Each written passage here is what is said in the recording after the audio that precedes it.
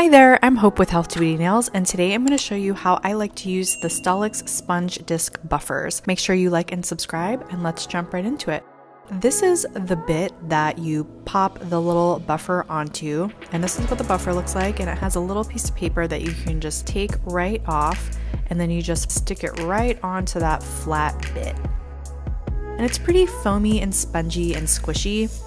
On this client, I decided to use just straight jojoba oil, and I get a little bit in my palm, kind of rub them together, and then I'm rubbing that oil all over the foot. You can use oil or foot cream, and you don't need to overly saturate the foot, but I find that you do want to use a healthy amount, and you want to certainly cover any dry areas of skin with that oil where you're going to be polishing for the best results. I find when you don't use enough, you don't get as much of that polishing effect. You want enough so that's kind of lubricating the skin as the buffer moves over those areas. So I'm using my e-file and this bit at 10,000 RPMs, and I'm moving that bit flat on the skin in a circular motion.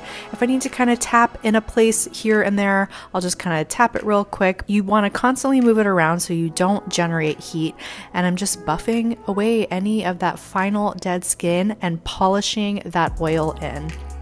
If you are familiar with the Erica's ATA polisher bit, it's a very fine exfoliation tool that you use around the nail plate, typically in manicures, but you can use it in pedicures as well, where you apply oil and then you buff that oil in with the polisher bit. It's kind of the same idea here. I'm just buffing that oil in with this sponge disc buffer, and you can see some of that dead skin starts to collect, and it just leaves the most beautiful polished finish to the skin.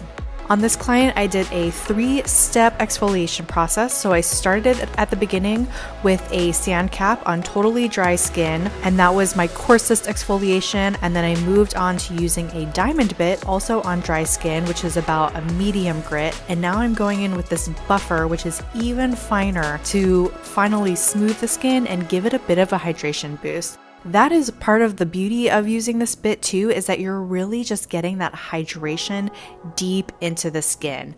I still go ahead after this and I use a foot cream as well, but I just love using the oil to give that beautiful, silky, smooth finish. How many times can I say finish and smooth? And there you have it. Let me know if you have any questions in the comments below. Have you ever tried these sponge disc buffers? They're a little newer to the American market, I believe, but as soon as I tried them, I just cannot live without them now. I love them so much. The skin just looks so smooth, so happy, so hydrated. It's just a really beautiful way to finish off your pedicure. I don't use them on every client, but when I have time and I find it appropriate, I do love, love, love using these. I mean, look at that skin. Is that not a thing of beauty? Chef's kiss. One more reminder to like and subscribe, and I will see you next time.